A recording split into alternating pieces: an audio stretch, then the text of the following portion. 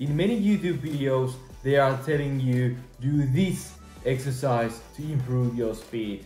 Yeah, those exercises might be good, but come on bro. It's super important to know when you are doing these exercises. And today I'll tell you a few exercises which you should do when you are training your start and acceleration phase. I divide running in 3 different phases: start and acceleration phase, top speed, and end speed. I'm not sure is this right term, but anyway, you get the point. Usually in early training season you should train start and acceleration phase. And in previous video I was telling you about something about technical part of acceleration phase, but of course you need to do supporting exercises, which are gym exercises and plyos.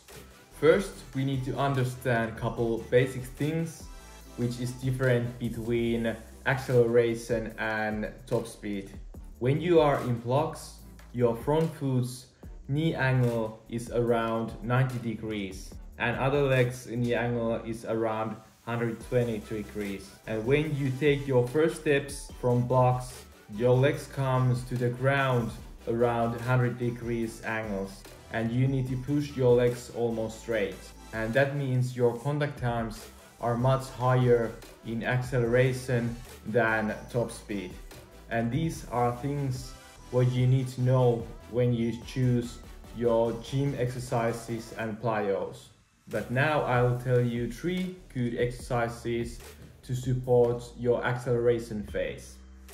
Deep squat is great exercise because when you do this exercise to 90 degrees, it's almost same than your running angles when you jump off the blocks. And of course in early training season you should do exercises with long muscle length because it prevents injuries. Okay, second gym exercise is hip thrust. That's great exercise for glutes, and you can do this exercise with both legs or just with single leg, and that's how I do it. It balances your muscle mass between your both legs. Third gym exercise is heavy sled push. With this exercise you learn to produce your force on the right direction, and the right weight is about your body weight. And one extra exercise is Nordic hamstring, and that's a great exercise for hamstring because you need to do eccentric workouts if you don't want hamstring injuries. And now we jump to the plyos.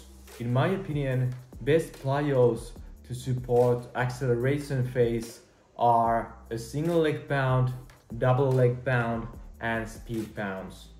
In these plyos your ground contact is around same than your acceleration phase, but in speed pounds is a little bit faster. That's my boy Kevin Charleston here, and he is 2023 US 100 meter champion.